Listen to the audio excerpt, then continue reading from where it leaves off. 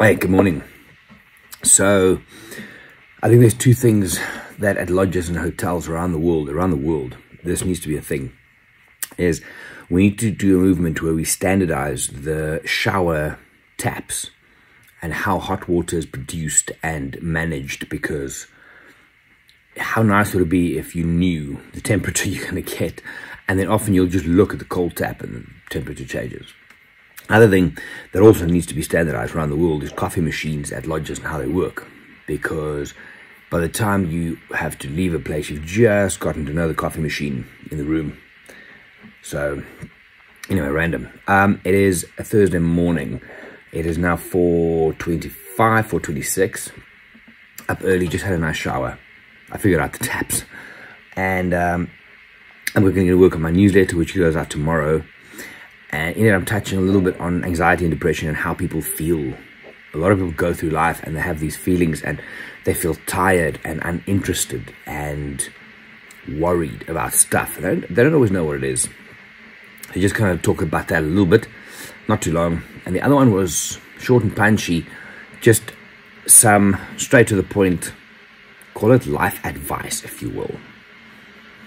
Because I think it's necessary. So I'm going to just lay out the thing this morning, do the framework. We're going to go on a drive. We're going to come back, have breakfast. The food at Jamal has been absolutely amazing. Next level amazing. And then I'm going to finish the newsletter. I've got a little bit of admin to do, emails and such. And then, then that's it. Oh, and then I'm moving out of the room here. Because how it works for something like this is we, as a private guide, when you're hosting guests, obviously the guests are in the rooms and they're paying for the whole thing, but we pay a guide's rate. Now, because we have good relationships with a lot of the lodges, they would put us in a guest's room, villa in this instance, if it is available, which has been amazing. But then I'm moving to a guide's room or a pilot's room, right? And the sad thing is, I've heard of princess guides. Shame. They are so adorable that they believe it's their right to be in a guest room. And do you know who I am? That how dare you put me in a guide's room? They're out there. Shame, little princesses. So important. Oh, but if you put me in a guest room, I can post about you on my social media. And no, you're not there. That is not your intent. Your intent is to be a little princess in your villa. Anyway, fucking idiots. First cup of coffee is almost done. So the coffee's good out of the machine, but it needs to be warmer. I think I'm missing something, but I just boiled the kettle, so I'm going to operate the system now. Sightings in Madiko have been pretty good.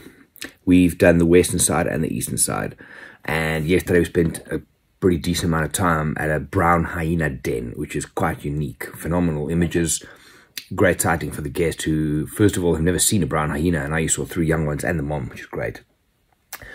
I have another 3 nights. Is it 3 nights? What's today? Thursday, Friday, Saturday? Yeah, 3 nights before I leave back to Johannesburg. My guests are flying out, so I'm driving on Sunday morning after breakfast back to Johannesburg. Some podcast time. It's one of the things I miss on a trip is music and podcasts.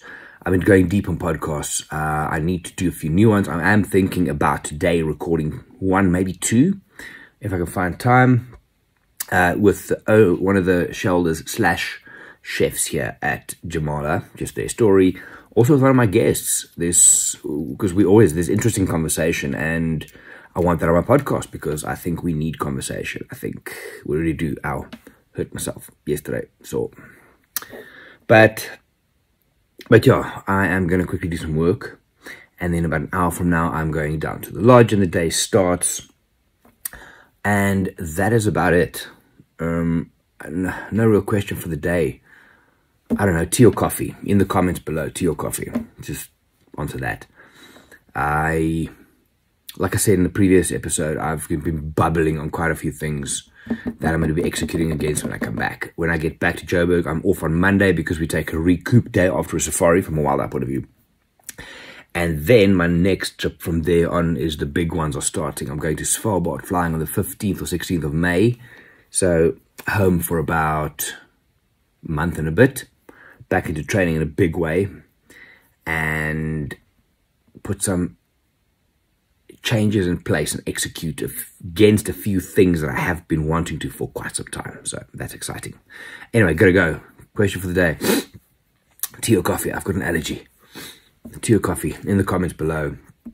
And I'll chat to you, if not tomorrow, in the next episode. Okay, have a good one. I'm going to make some more coffee. My name is Gerry from Walt and I. Bye, guys.